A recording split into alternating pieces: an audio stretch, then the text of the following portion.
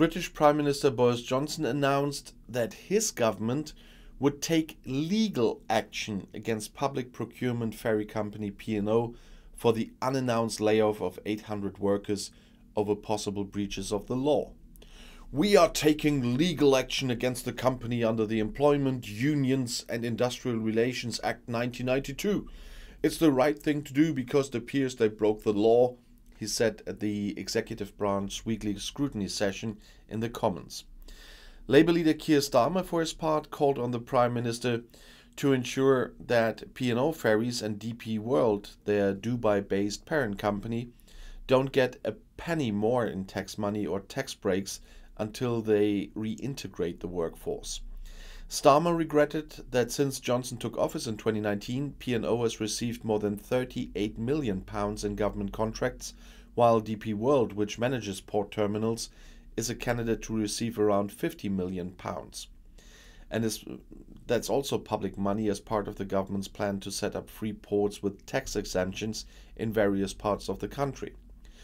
On March 17th, P&O, which mainly connects the United Kingdom with continental Europe and Ireland, surprised the cessation of all voyages for a few days and the immediate dismissal of 800 seafarers of various nationalities who, due to their financial situation, were on ships with different flags.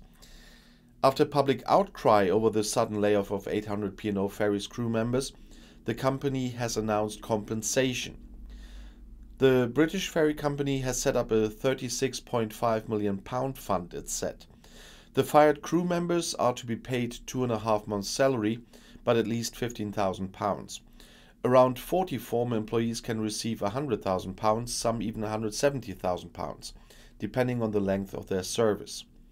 The ship's employees were released a week ago without any warning and led off the ship by security guards, some of whom were handcuffed. The image damage is enormous for P&O Ferries and the parent company DP World from Dubai, which also operates two of the largest freight terminals in Great Britain, London Gateway and Southampton. P&O justified the redundancies with a £100 million loss last year. Without the decision, all 3,000 jobs in the company would have been at risk. DP World bought P&O Ferries in 2019 for £322 million. The company, which is majority owned by the Emirates ruling family, says it has invested nearly £2 billion in Britain over a decade and plans to invest further. The PR disaster surrounding P&O doesn't help. The unions are advising the fired crew members not to take up the offer while they consider legal action. According to the RMT union, new cheap crews from India, Indonesia or the Philippines will be hired. Some reports spoke of extreme dumping wages of £1.80 an hour without providing any evidence.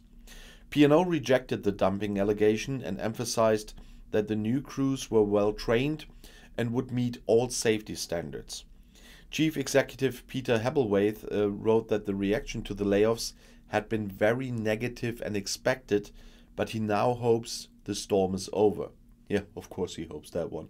And I'll see you in my next video. Bis gleich.